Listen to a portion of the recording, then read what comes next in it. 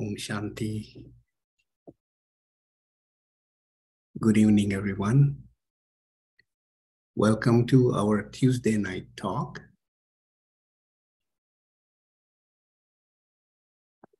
This event is hosted by Anubhuti Retreat Center, which is run by Brahma Kumaris, the World Spiritual Organization. And tonight is the topic of emotional detox. Living in this world, we gather different types of emotions and we make ourselves heavy. And what happens is we are then unable to move freely in our relations or while doing any work also. We carry this heaviness in our work, in our relations, in our interactions. So it is very important to let go of that heaviness so that we can become light and free. Sister Kim, our facilitator today, is going to tell us how we can let go, how we can become light. She is a PhD in clinical psychology and is a very experienced meditator of Raj Yoga for past 7 years. And so let us all welcome her so that she can guide us into this very important teaching. Thank you, brother. Om Shanti to everyone and good evening. And let's just take a moment. I know some of you have come from work or it's the end of the day. And just take a moment to turn within and relax. And when we relax our body, our mind tends to also follow and relax. So let's just take a couple of breaths, just natural breaths. I'll let you do that on your own. And focus your attention inside of yourself, away from the world, away from what you see, what you hear. You see the screen, you see me, you see the pictures in the background. But if you could see yourself behind your eyes as a tiny star that is sparkling, as a beautiful light. And brother was talking about being light, not being heavy. So just allow your burdens of the day to just fall off your shoulders and just empty out your mind. You think, but you don't have to worry about what you're thinking. Just let go and just relax and just be. Be accepting of yourself exactly as you are in this moment. And think about freedom. What does freedom feel like?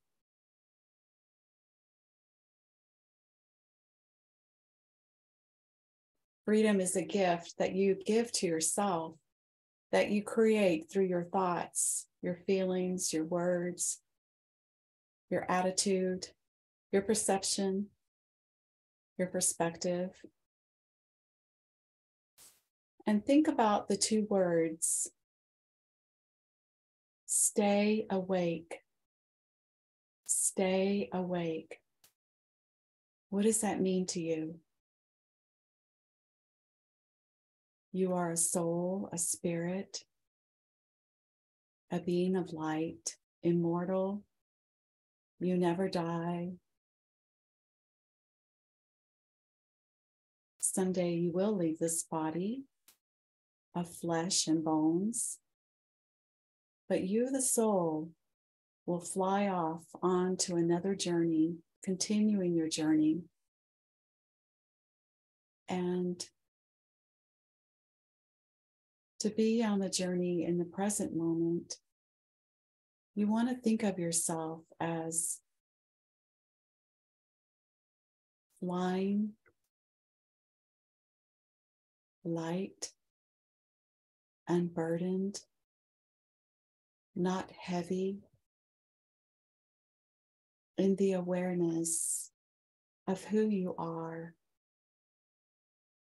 And who you are is a beautiful being of light, a child of the highest source of energy, who you may want to call God, or perhaps you may want to just say the source, the higher power, whatever you feel comfortable with. But allow that loving presence, that energy to be with you in this present moment. And allow yourself to feel like a child who's being embraced in that comfort. Some say that he is the great physician. And if we didn't have some of these negative emotions and these negative patterns going on in our life, then why would we need this great physician in our life? There's a reason. We need that energy for healing, for transformation on this journey, so that at the end we can just fly away like a bird that goes home. So light, so free, so unencumbered, just being me, the soul. So let's talk about these negative emotions. And I want you to keep a thought. Just think for a moment. What is a negative emotion that keeps cropping up in your life? They say that something will come in different forms until you resolve it or you neutralize it within yourself, inside of yourself. And so if you could think of something that's come through different people, different relationships, different circumstances, it could be at work, it could be with your sister, with your brother, with your parents, anyone. And just think how this theme kind of keeps coming back in your life. And just hold that thought, and we will go into a little bit more about negative emotions. So I'm going to keep it pretty simple because negative emotions is so broad and it can be a little overwhelming to try to cover too much in 1 hour. But I think the key word of emotional detoxing is to change, to have the hope, to know that the potential is within you to change. And it might take some effort, it might take a little work. And it's been explained to me as an example. Of course, I'm much older now, but I do go to the gym, so I get it. That if you want to have a six-pack, well, you can't just have a six-pack by wishing for a six-pack. You have to put in the physical work. And so spiritually, this is a program of spirituality, not religion. It's for everybody. It's universal. And there's concepts that are applicable to all the religions, everyone in the world, regardless of how you were raised, what religion you're in, what country you're in. We don't look at that. We look at the fact that we're all beings of light, and we all come from the same home, and that we all have the potential to be who we are, which is a loving, free being who came onto this earth or came into this body as completely beautiful, unafraid, full of energy, hopeful, fun, and creative. And so I want you to think about remembering that small child of who you were before perhaps the fears were introduced to you of don't fall, don't go there, I'm worried about you, all those things that we've picked up over the years, the feelings of low self-esteem, perhaps, maybe some trauma has happened in your life, and maybe there's been some hurts and hang-ups that are underlying deep down beneath those negative emotions. And so when we focus on the world, we get into a state of unawareness because we're trying to solve the problems of our life with things out there, like, I'll be happier if I fall in love, or it's expected of me to get married and have a family. That's the answer. Now I need to get a career. Now I need to make money. Now I need to buy a house. Now I need to have a child. And so we're expected, perhaps, by people that are close to us to follow this program. And we are conditioned. We are conditioned to make other people happy. And so we start looking around as small children, and we start figuring out what people want from us, and we start going outside of ourselves, and we start changing ourselves to be who they want us to be, maybe forgetting who we really are. And so I want you to think about becoming aware and waking up, coming into the consciousness of who you are. But we forget who we are, and we go back to the other of who we think you want us to be, because we get caught up in thinking about what you think about us or me. I'll talk about myself. I get caught up in, and it could be totally like imaginary, it's not really happening, but something in my past is triggering me, or a memory comes up, or I associate something that you've said, but I'm not really aware in that moment that it's that old feeling of not feeling good enough, or maybe you don't like me. And we can get all the degrees, we can make all the money, we can have all the things, we can have the relationship, we can have the kids, the cars, vacations. But inside of us, there seems to be a universal nagging of maybe I'm not quite enough. And if you really knew me as I am, you might not like me. So let's just think about a negative emotion that comes up again and again. A theme, a thread, a common thread that seems to run through each one of our lives, depending upon our own unique journey. And have you thought about it? Have you looked inside and tried to trace back to the root of it? That thorn that kind of pricks you again and again, unexpectedly. Well, part of spirituality is being honest and looking within ourselves. And there seems to be this shadow that we call the shadow, this personal shadowland that each one of us have. And it's kind of like, the light's not turned on and we're back in the dark thoughts, or we're in the waste thoughts or negative thoughts about ourselves, or why did she say that? Why doesn't she like me?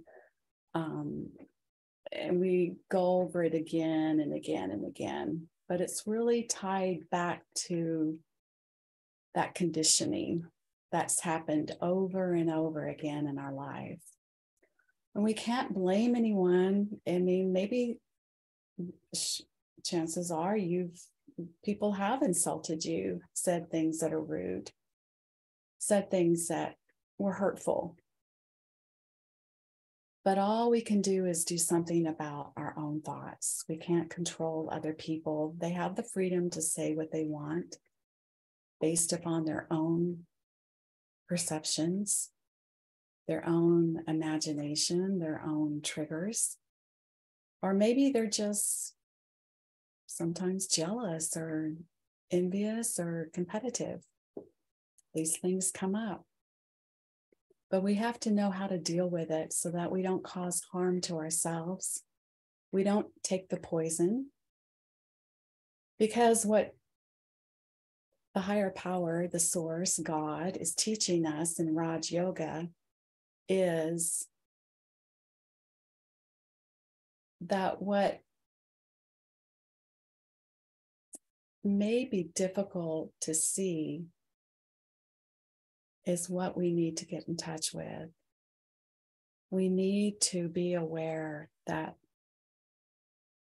there are things under the surface, deep down, that prick us. There's thorns. And they cause us to harm ourselves. They cause us to poison our soul.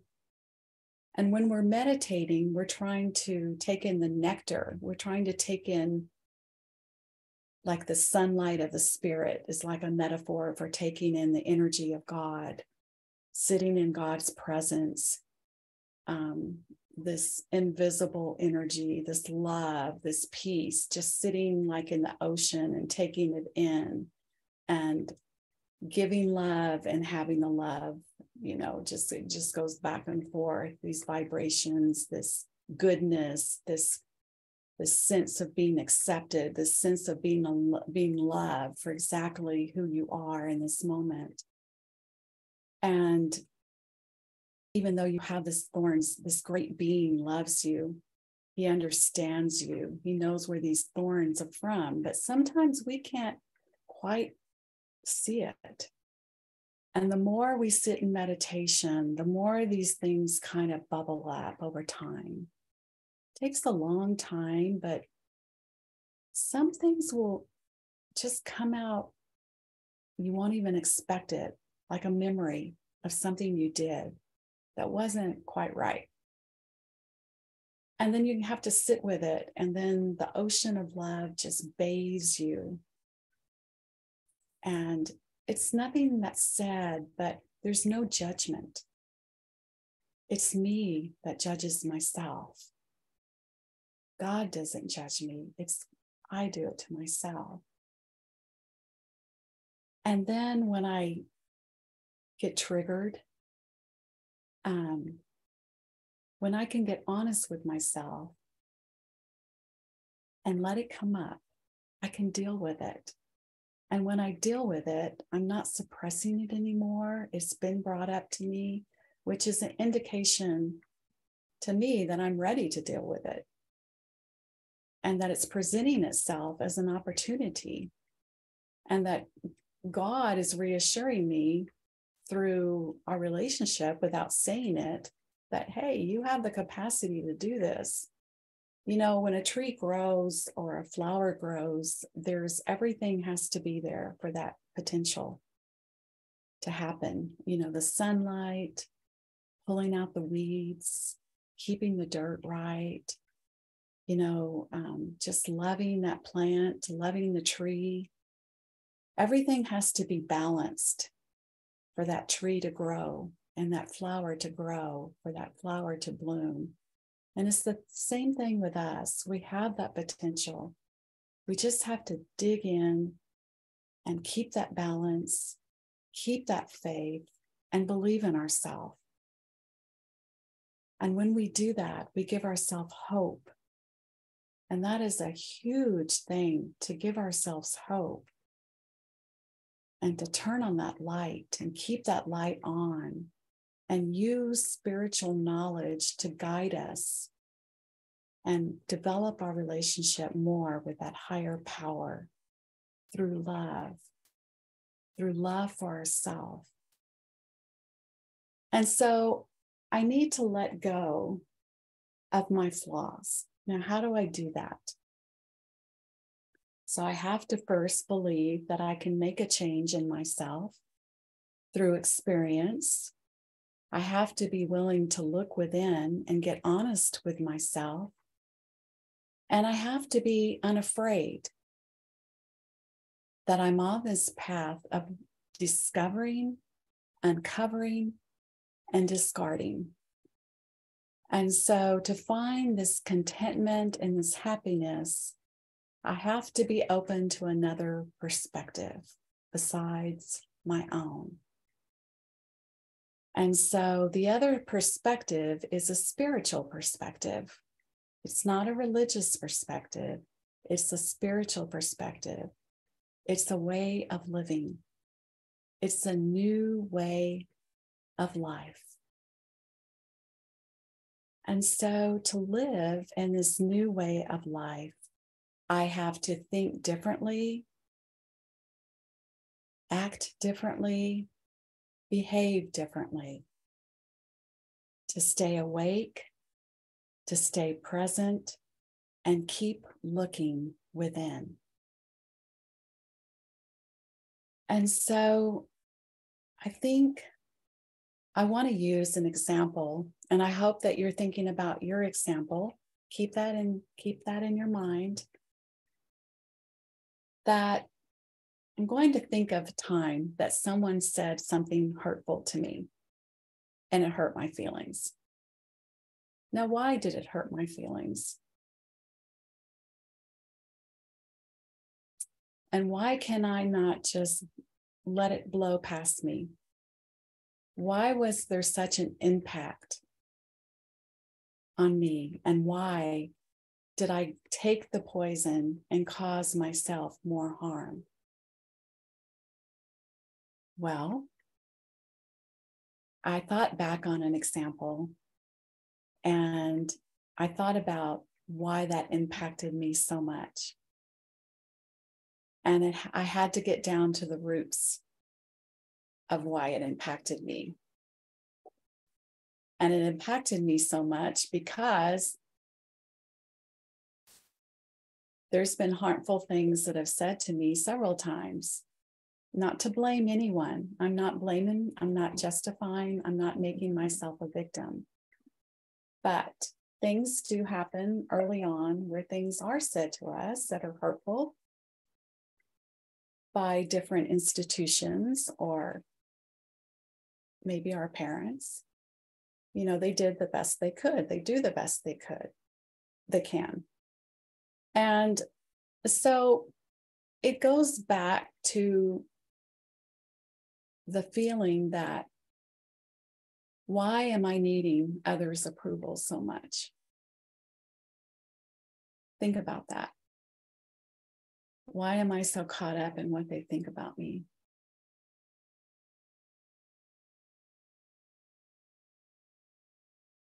And why am I so worried about it? That I'm sitting there ruminating over it and over again on why this person doesn't like me. And what does this say about how I think about myself sometimes? And the script that I give to others, that you should be acting in a certain way. You shouldn't be saying that to me. Now, is that not giving others the freedom? They have the freedom to say whatever they want to say. So I'm giving them a script and they're not following it. And so the other thing that I thought about was ambition. What it is that I want. Do I want them to see me as a good person? Do I want them to see me as the perfect BK or the perfect student, these things that perfectionism, right? And this follows us into our spiritual path. It doesn't just go away. It's something that we continuously have to be uncovering.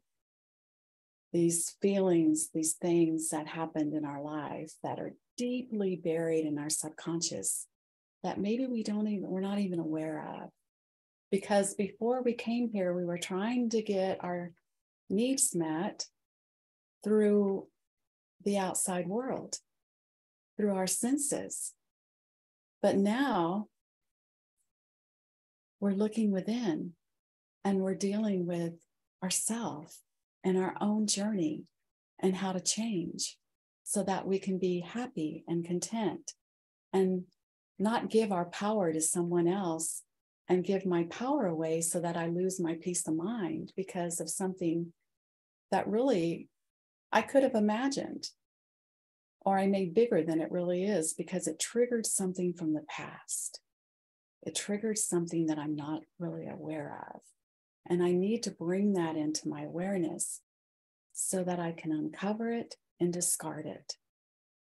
And I can sit in meditation and just let that love come in and that peace and that acceptance until I feel that love for myself.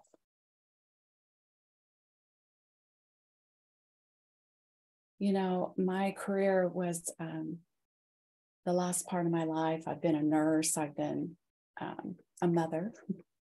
I was a stay-at-home mother for 10 years before I went back to school.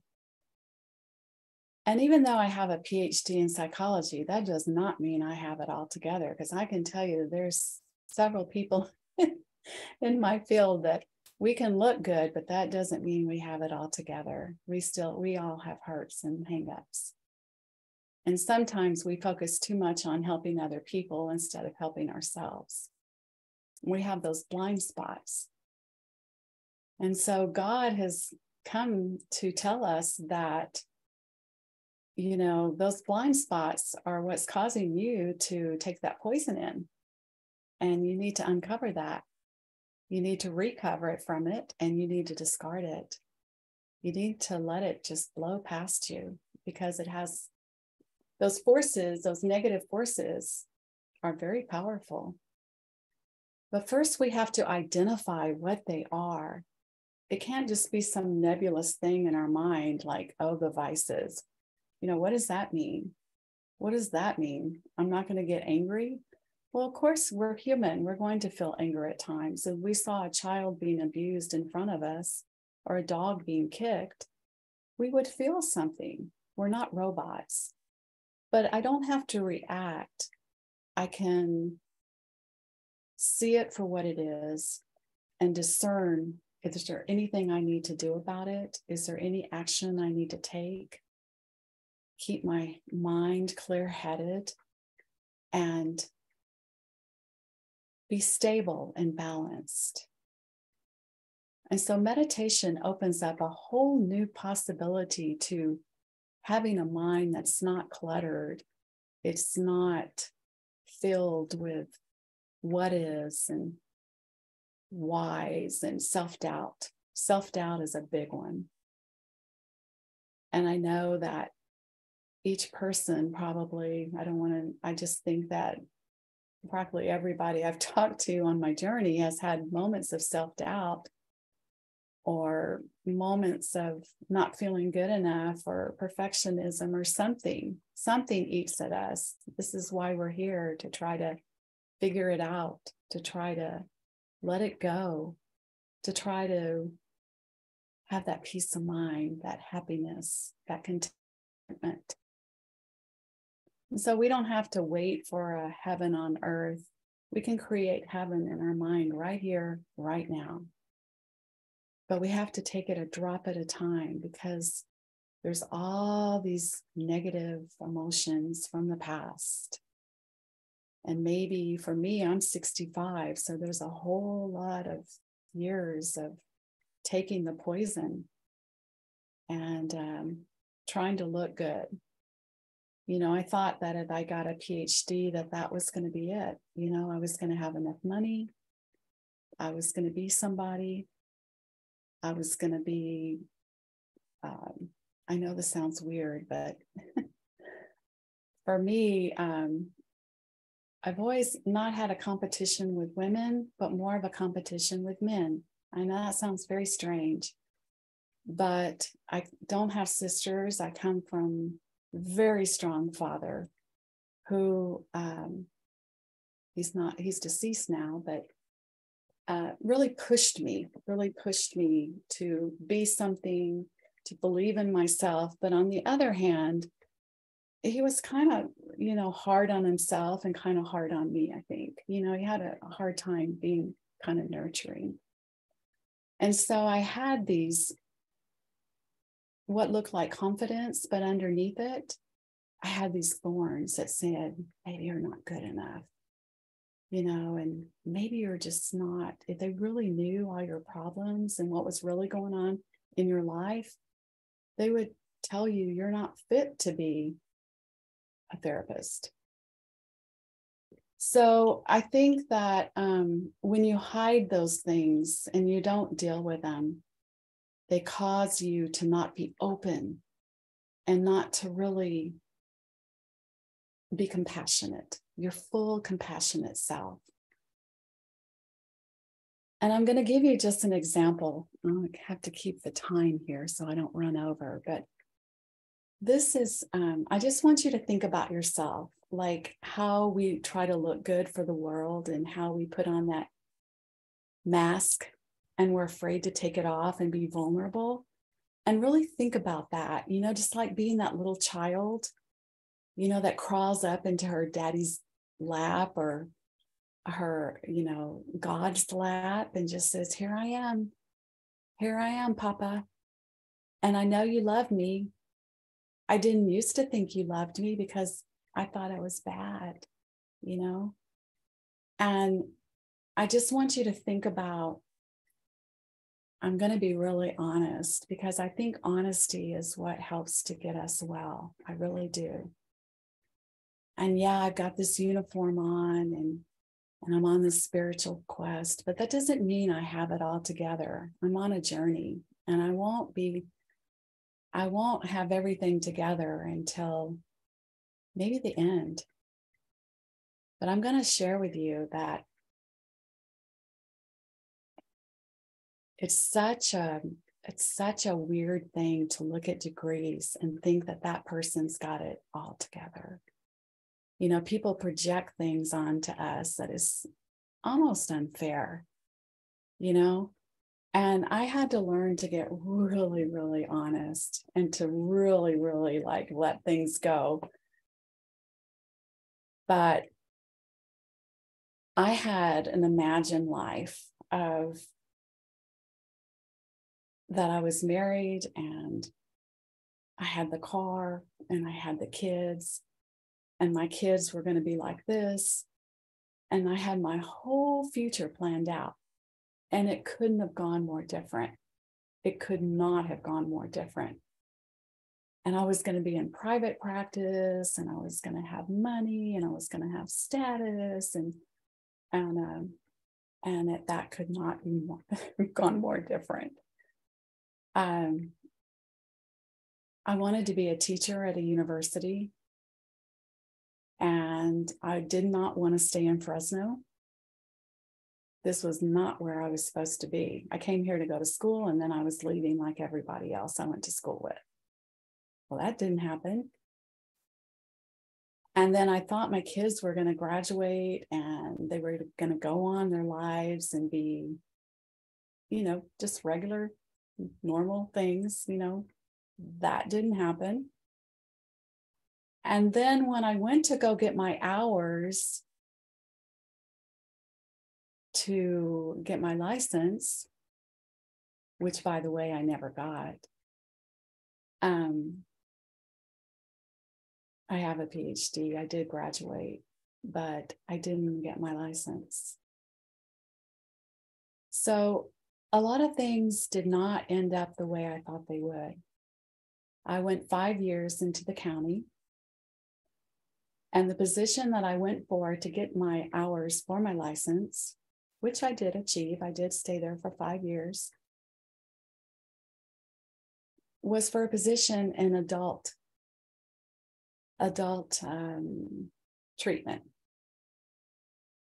But then when I got to that interview, the person that was interviewing me said, I'm so sorry. This has been a mistake. The advertisement was not accurate. And the position is for juvenile delinquency. And I thought, wow, I've been doing that as a therapist in my graduate school, and I've been doing that with my master's to make money so I could support my family. I didn't say anything, but inside I thought, wow, God, this is really humorous. I wanted to get out of this, and now you're putting me right back into it. And not only that, but the other joke was my son was locked up.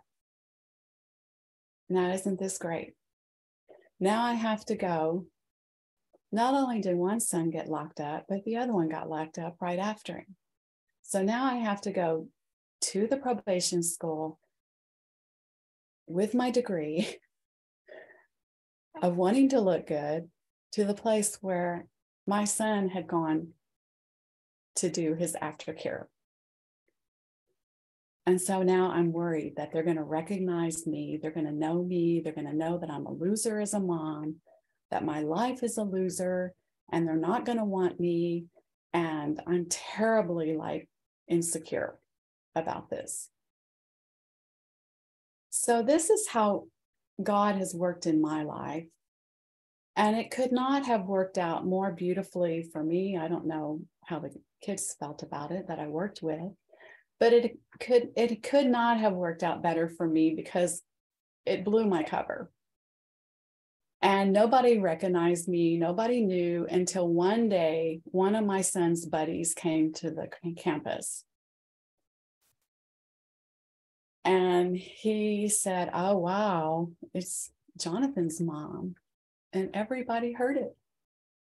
And they said, how do you know him? And he said, oh, well, I'm buddies with, her son, and her son got out of it. And he's, I'm so glad for him, but I'm still in it, And he was there to get some papers and try to get out of his sentence, go before the judge and look good and try to get a reduced sentence. So my cover was blown. I was exposed. And, it goes back to that thread that I was talking about of how that pride, that ego, that I need you to think of me as a certain way. And now, oh God, I'm totally deflated. I'm totally like, oh my Lord. So it didn't stop there. God is he has such humor, he just gonna get us to our potential one way or another. And the reason I'm talking about this is because of negative emotions. We can be so hard on ourselves. But actually, when I looked at doing this tonight on negative emotions, I had to look within and kind of get deep again on what do I want to say? How honest do I want to get? And why can't I just be myself? Why do I have to look a certain way or sound a certain way? Because I'm sure that there's one person that has felt this way and said, oh my gosh, I need to just let things go. I need to uncover a little bit, get a little bit more vulnerable, expose myself a little more, and sometimes it's just a matter of letting go of perfectionism. So I'm going to talk about this emotional detox, and this is a really powerful example. This is not in my life, but I had a client. I want you to think about this, how powerful this is, because this is the root of the thoughts, the behaviors, the words. And even though this is a 16-year-old who's in trouble with the law, who's locked up in placement, who's been extremely violent. I have these kids in group, and she's just yelling at this girl, and she's been so abusive to this girl who is really sweet, and she's not a gang member, but she's actually an abuse. She's had years of abuse, but she's in a placement because there's nobody that wants her. And this gang member girl, she keeps being so mean to her. You know, she's hit her behind Steph's back. She's just on her. She's yelling at her in the group. And I thought, what is it? What is going on between these two? You know, what is this dynamic? Help me, you know, in the time I was in another spiritual program, and I said, God, help me. I can't pull out the book knowledge. This has got to come from something. You got to help me. What's going on here that I can help this girl? You stop hurting this other girl, you know? And I said to her, what is it that this girl is triggering in you? What is it that she's reminding you of? You know, I just want to know what's going on here. And she stopped. And I mean, just put yourself in this girl's shoes. I mean, I'm sure we have all felt this, like, what is going on here? Why is this person triggering me so much? You know, why does this keep coming on in my life? Why is my karma repeating over and over again? I can't get to the root of it. And she yelled at this girl and she said, I hate you. I hate you. And we all got really quiet. And she said, why do you hate me? Why do you hate me so much? And she said, because you're always crying and blubbering about what happened to you. And I'm just sick of it. And so she started crying. She just started crying so hard. And she said, you remind me of that girl. It's so powerful. It just hits me to this day. You remind me of that girl when my gang members were raping her and I was the lookout, when she was screaming and crying. And I just stood there and I turned my back on her. And when you cry, I can hear her saying, please, no, shut up. Just shut up. I don't want to hear your screaming. And it was that guilt. It was that shame. And this little girl looked out to her and she said, I love you. I love you. And the other girl said, please forgive me. And isn't that like how souls will touch and they can get so honest and they're so broken. But if they can get to that honesty in that moment, it's just like a little drop. Now that girl went on and I'm sorry to say, she did violate again and she got violent and we had to terminate her placement and she probably had to go on to some place that wasn't very fun. But it's drop by drop. You know, we're not going to be fixed overnight. We're not going to be fixed in one meditation session, one study. It's got to be repeated over and over again until we get it. And we say, okay, I got it. Now I need to drop the rock. I need to drop it. Like I'm not going to sit in the shame anymore. I'm not going to hate myself anymore or have that doubt or wish it was different. This is my journey. This is what's happened to me. And I can become strong and I can learn lessons from it and I can help someone else. If it's just being kind or not judging them or not criticizing them. Isn't that really what God is all about?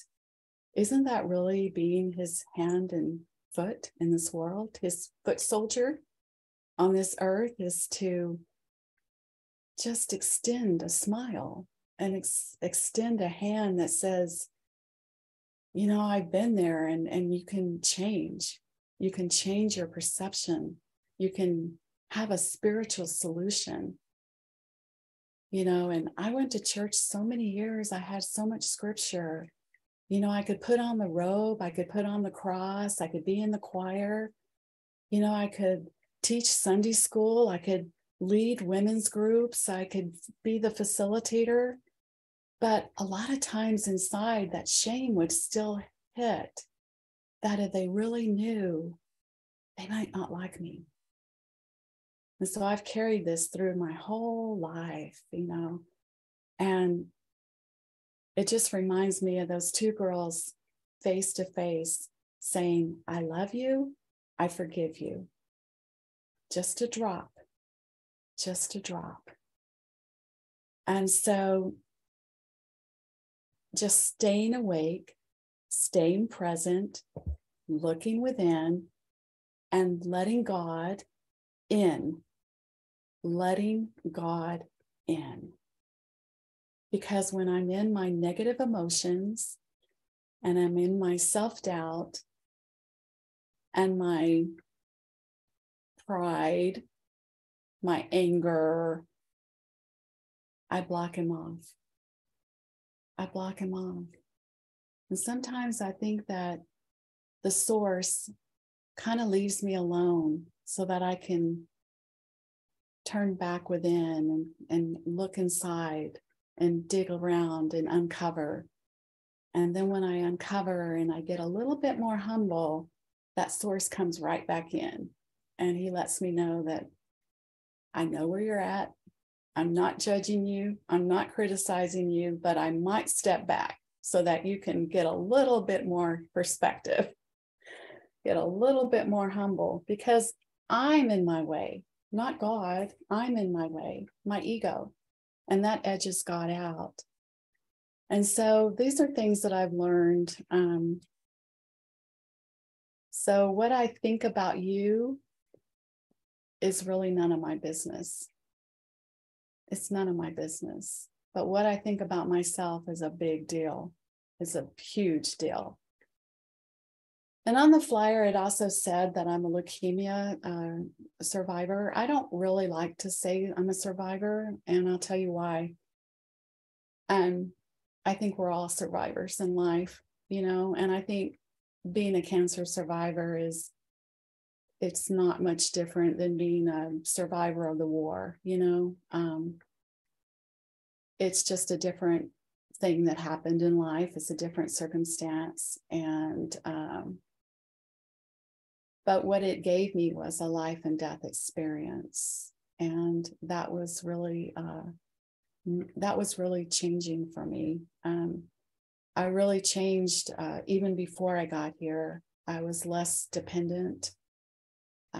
I was asserting myself in the hospitals with staff that I felt like I wasn't getting, they weren't being congruent maybe with what the doctor had said. And I would say something, you know, nicely.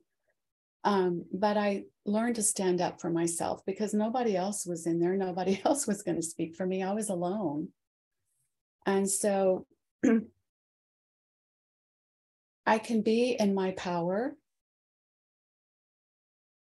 I can discern for myself. I know my body better than anybody else, even maybe the doctor. And I can tell the doctor that I think things are, I know you say it's this, and I understand, and we've tried that, but I think there's something else going on. And I'm wondering if we could maybe try that again, maybe try that treatment again, because it helped me. And I've been able to do these things. And I've been able to not be afraid to do that. And actually, the way that I did it, it's not what I say, it's how I say it. It really ended well. It really ended well. And I still have a relationship with the doctor, and I'm free to text him, and we text each other. I let him know how it's progressing and that it's working. It's antibiotics that I'm taking. And he said, you're right. You need a repeat. And sometimes this happens. It's not a big deal. I'll kindly do it. But my initial reaction was to go into fight or flight, and I'll go get another doctor. Well, how do I even know if this one is going to even, I'm just already imagining that he's not doing this thing for me. He's not going to give me what I want. And I'm putting all this imagination into my thoughts. And now I'm reacting by doing the fight or flight. I'm just leaving. I'm going to go find another doctor. And so this is something that has been a repetitive theme in my life, the fight or flight, and I flee. And imagine that in this study, I found out that fleeing is being a coward. I didn't like that. I do not like that. Being a coward? Oh my gosh, that was the worst. But then I had to really understand it, that I am my own worst enemy right here. My mind is my own worst enemy or my own best friend. And so sometimes I just have to give it to my higher power, and say, help. I'm drowning again. I'm in the boat and it's about to capsize. I'm back in my flaws again, my character defects, or whatever you want to call them, my vices, and I'm going to sink. And what happens is God doesn't always show up in the way I think he's going to show up. It can be through the study. It can be through something I read spiritually, and there's the answer.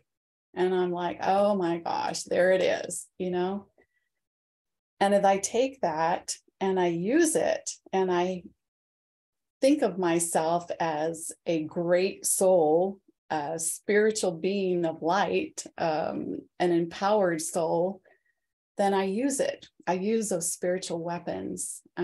There's also a saying in spirituality that you're a spiritual warrior. You're on a path.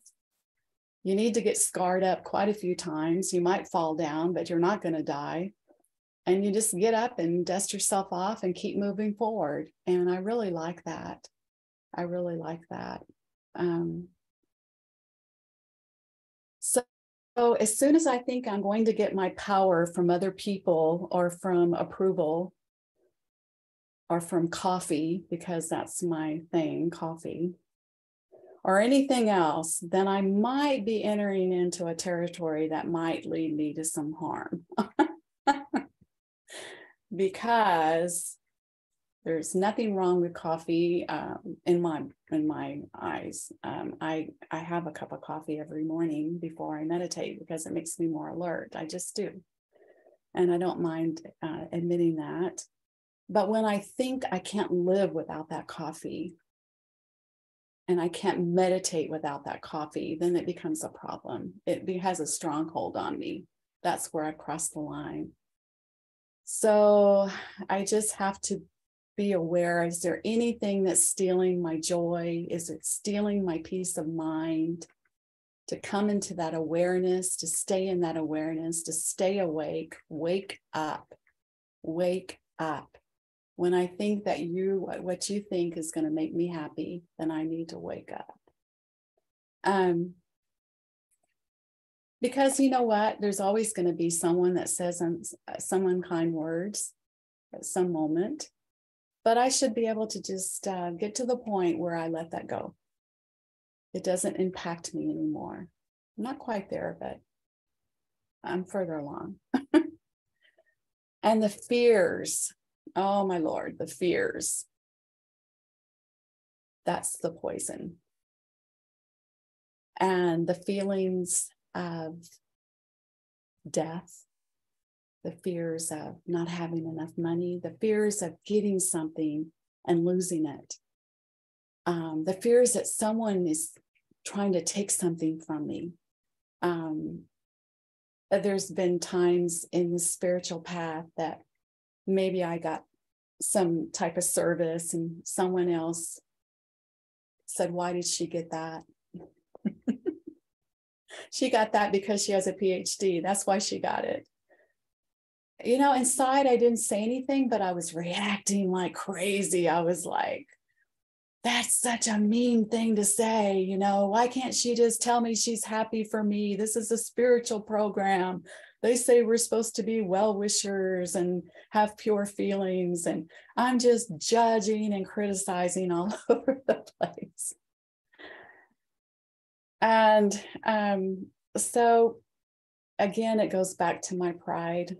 And I'm giving you a script that you need to follow. It's my script on what you should be saying and what you shouldn't be saying to me. And it's going back to that feeling of low self-worth and low self-esteem. And maybe she's right. Maybe she's right. Maybe I shouldn't be doing this service. Maybe I'm not good enough. And maybe she could do it better. And when I get to that, oh my Lord, that's really like gritty, you know, that's really like something I've got to let go of, because I'm totally handing over my power and saying, just let me drink a little bit more poison, let me harm myself, let me make myself feel a little bit more unworthy. You know, it's nothing to do with that person. It's it's what's already inside of me from way back. So I've got to pull that out slowly and gently. And if I don't get that root out the first time, I've got to do it again and again until more. Through different people, through different places, through different things. Because if I don't get to the root of it, it reappears again and again until I've defeated that monster. So it's a good thing to be aware of. It's a deep-rooted feeling, and sometimes it comes out in dreams. And dreams are very effective tools. If you can look at your dreams and get some kind of meaning, because dreams are never presented like, you know, it can be a snake, but it's not really a snake. It's something that that snake represents. If you can really get down to it, they can be very helpful tools. And I think dreams present themselves when you're ready. When you're ready to deal with it, you're ready to start dealing with it. And I don't think dreams are always a bad thing. I think they can be indicative of something that you need to deal with, and you're ready for it. The warrior is ready. Pick up the weapons and move forward, get on with it. So I don't make you my God. And God says I'm one. So I can't make you my God. I can't make you my higher power. I can't get my power from you, because that's not a good thing to do. And I have to be tolerant.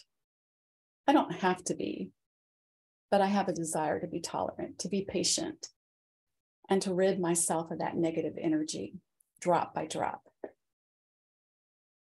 And if I'm getting greedy, it's because I want a little bit more approval. Like you've been telling me, oh, Kim, you're doing good service. Oh, Kim, you're changing. You're getting, oh, you're steady. You're a good student. And then I want a little bit more, want a little bit more. You know, that's being greedy. And so that will get me into trouble. So I think that's about all. Just to stay alert and to be aware is to not forget who I am. I'm not this body. I'm not these relationships. And my primary relationship is with God, because he's the one that's the great physician, and he knows what to do to help me. And that's really something I need to keep in mind. He's the great psychologist. That's it. You know, he knows the blind spots, and he knows my weaknesses and my flaws, even if I can't always see them. And he's very patient. He's very patient. So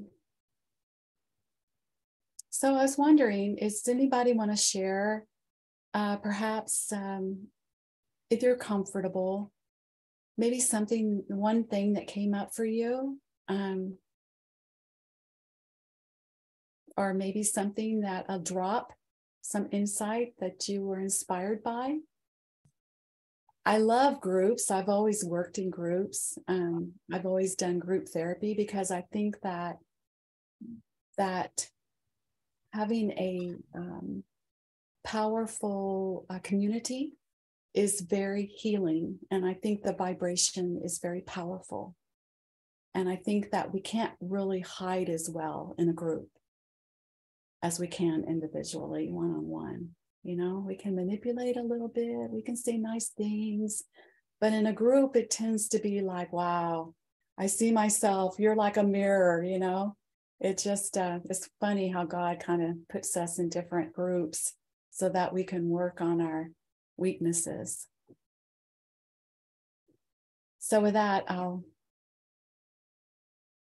Brother, do you want to ask if there's any questions or, okay.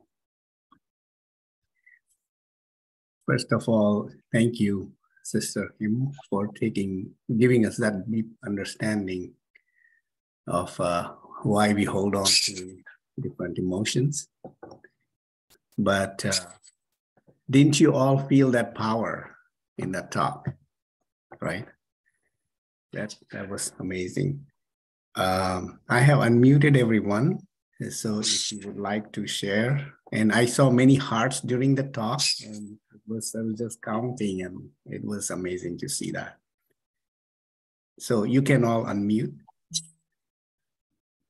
and talk, ask question, share insight if you know. I'm kind of burning to talk because I relate to the emotional part, and I'm sorry that I missed the first part. But I'm wondering how sometimes I project onto God my emotional thing, and you know, he says to have all relationships with him, and then I can get a little frustrated because he's not being the husband I want him to be, or whatever it is. And I my emotions I can be projecting my thing onto him, or I'll take something that is said spiritually in the spiritual studies, I'll take it to heart in the wrong way. And so that's been quite something that I've had to deal with over the years, and has been a trip up for me.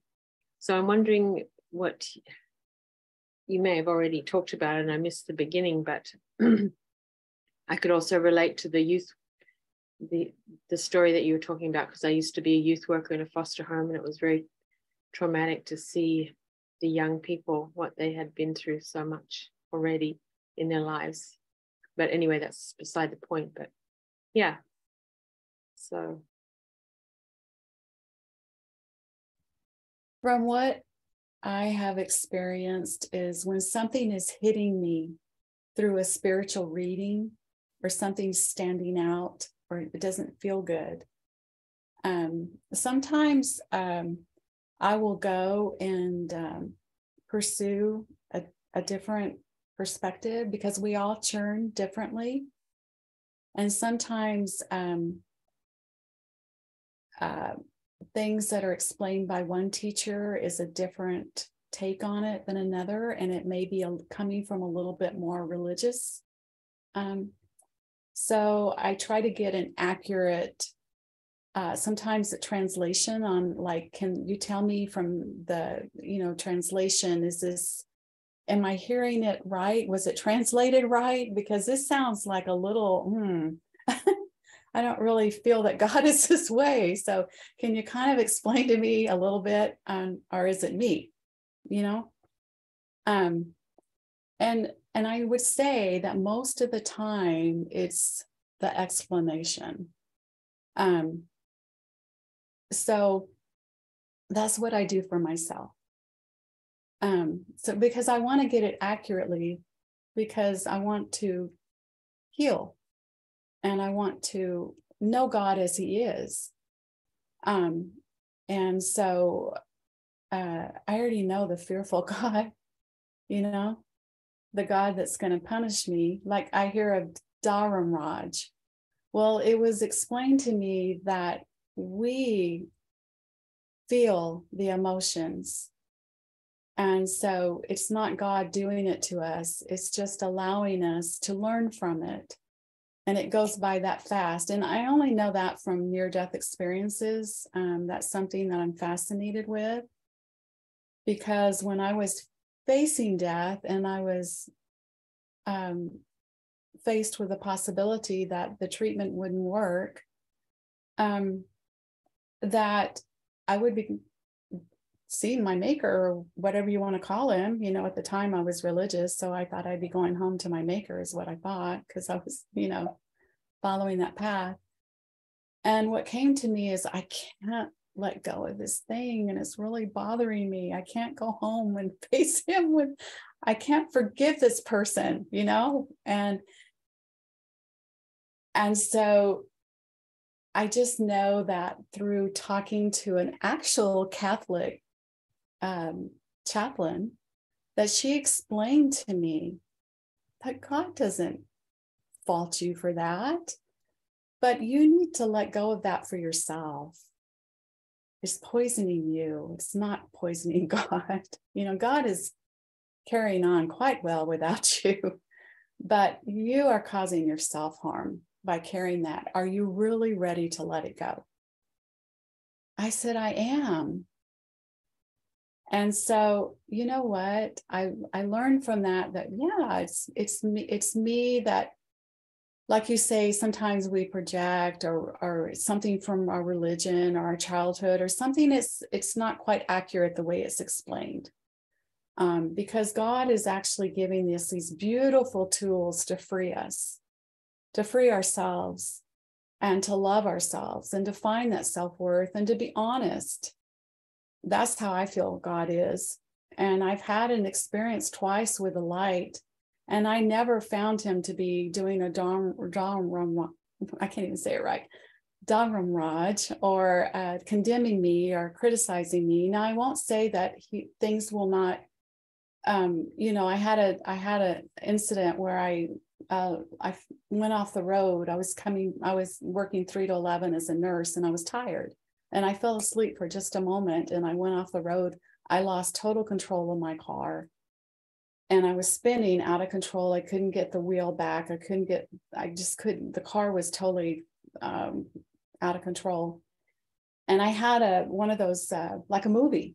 Everything went in front of me really fast. And I thought, okay, I'm going to die. I'm going to hit a post and I'm going to die. That's it.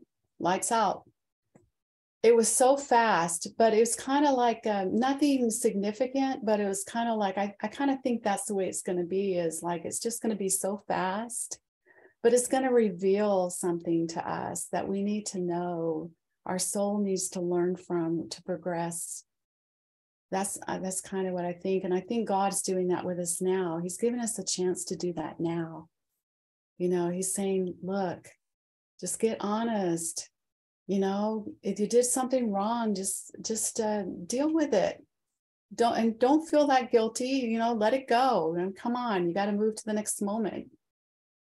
And I mean, unless you murder somebody, you know, and you know, I've even had people confess that, you know, for what they were locked up for was not everything they did. And I felt that in that moment that I didn't need to judge them or criticize them, you know? So I think we know it as parents, right? As being a parent, we know that love, unconditional love feeling, and we get it from God, I feel. But sometimes it can sometimes it's not always. Our own stuff gets in the way, like you were saying. Our own stuff gets in the way, and our own shame, our own feelings of low self-worth. And I think that, you know, you bring up the parent, and the way I can look at God and me as a child, you as a child, of you as children of God is my own children. And, you know, they turned to both the streets. They've both been on the streets. They've done criminal activity. They got locked up for it. They've both done time for that as juveniles. But my God, they're beautiful men today. They're working, they're not hurting people, they're not in that lifestyle. They left that lifestyle a long time ago. They can talk to anybody, they can be with anybody, they can, they can talk to different cultures, different lifestyles. I mean, because they don't have that stereotype that blocks them so much that maybe another kid that lives in this neighborhood would, that's never experienced that. And I don't see them as that person. I know a lot of what they've done. It wasn't good, but I don't see them as that person anymore. And I don't really think about it. And I think that's how God is. He just says, you're not that now. So let it go. Drop that rock. Move on with it.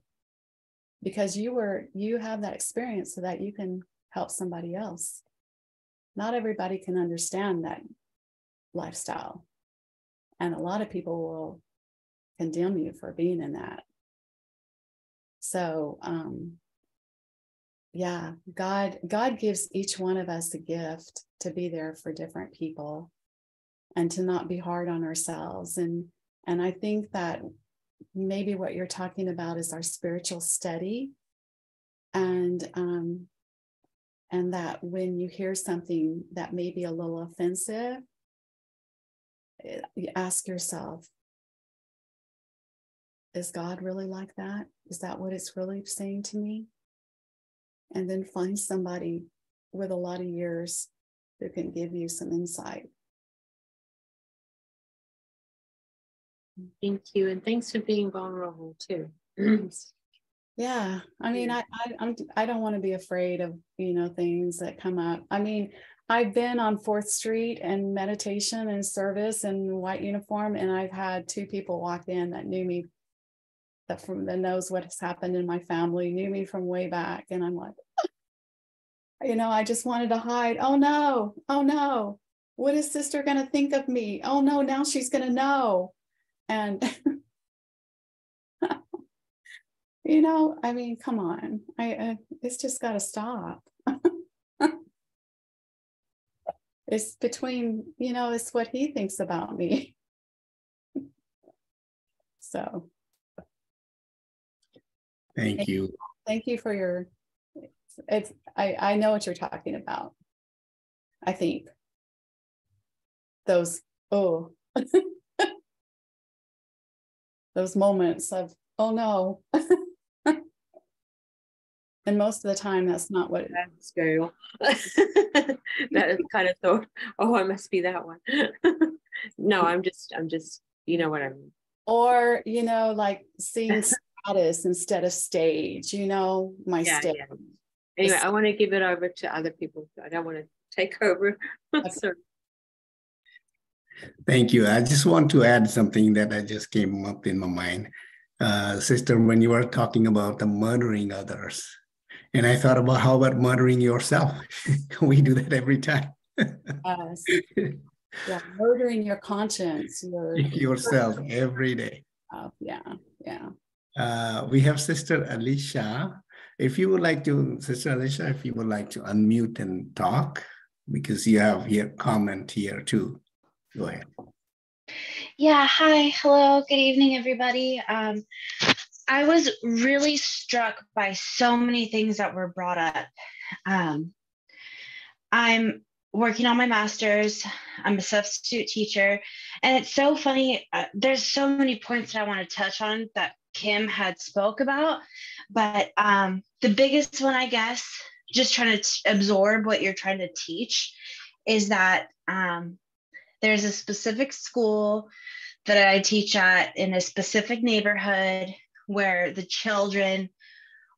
majority of the children are challenging, because I understand it's because of their circumstances. So I was there today and I told myself, I'm going to exclude the school. I'm not going to take any more jobs. And then as we were talking, a job popped up, and I'm trying to save a home, which in this economy, anyway. So I was like, okay, great. Oh, it's on Friday. I'm available. Cool. And after I accepted it, it was this school. And I just hear you saying, like, be awake. You know, I'm saying this, God sent me this to teach me my lesson of patience and humility, because man, today I couldn't wait to get out of there. And that really spoke of my immaturity. And also, I think it's also so wonderful that you found a doctor that listens to you. I'm having such a hard time, and I'm trying to advocate for myself. Luckily, I have a counselor who I can talk with, and he's helped me through so much trauma, which I wanted to bring up, I think is a cool little statement he had told me, is there's capital T trauma, which is car accidents, life and death situations, such and such, that are, you know, can really cause symptoms of PTSD and major triggers. But there's also a lowercase trauma that can happen over time, an extended period of time, and it still affects you. You might not be able to pinpoint exactly what happened in your life to make you feel this way, to cause this feeling, but it could be multiple things over many, many moments in your life that have caused you to become triggered by certain things, become triggered by that stupid guy who cut you off, or the lady who's going 5 miles an hour in a 35. I digress. But I just want to say thank you so much for not only opening up, but and being vulnerable, like the other person said, but it was so personable. And sometimes I feel like I'm alone. And I won't get too far into it because I know I've taken up enough time already, but I do suffer from mental illness. And there's such a stigma behind that. And, you know, I feel like I have to hide a part of myself from even the people that I'm closest with. And for once, in a group of strangers, I feel like I can be 100% open, with God's blessing of telling what's on my heart and have it being reciprocated. So I just want to say thank you so much. And I definitely hope to join another one of these meetings. I would say to you, thank you so much for your sharing and for your openness. And that's awesome. Yeah, thank you. And it's one thing is these are universal teachings and they're for everyone. And they're not my teachings, but thank you. I'm just a messenger, but they're teachings that go way back, ancient teachings of spirituality. And they're to give you freedom and find your joy in life and to just love yourself exactly as you are and be firm in that, because you are a child of God designed to be on a path, and everything. And I think that everything in life, when we can accept it, then we don't fight it anymore. And it's beautiful, and it's exactly the way it's designed to be. But thank you again. Beautiful. Thank you very much. Such deep understanding of this, how we hold on to many, many things, and such simple answer. Such simple answer. So let us just experience the essence of this teaching. Just be silent.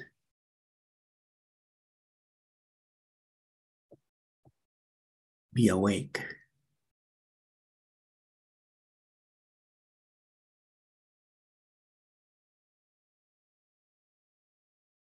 And look inside.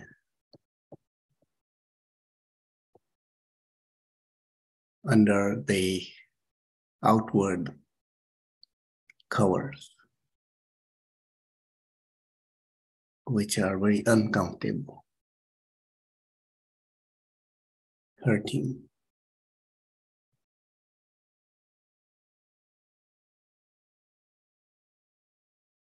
Go at the core, which is untouched by all the painful past experiences.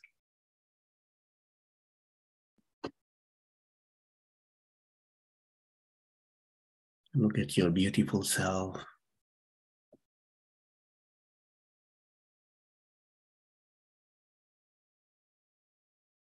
And believe that that's real you. Now that form faith. Let everything else blur out.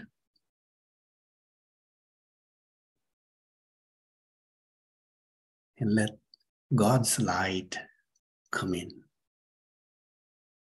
And let His might come in and dissolve everything.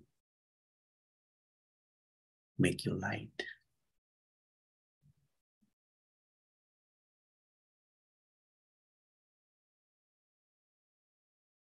Thank you once again. Thank you for joining, making it very meaningful and interactive. We will be meeting again next Tuesday. Om Shanti.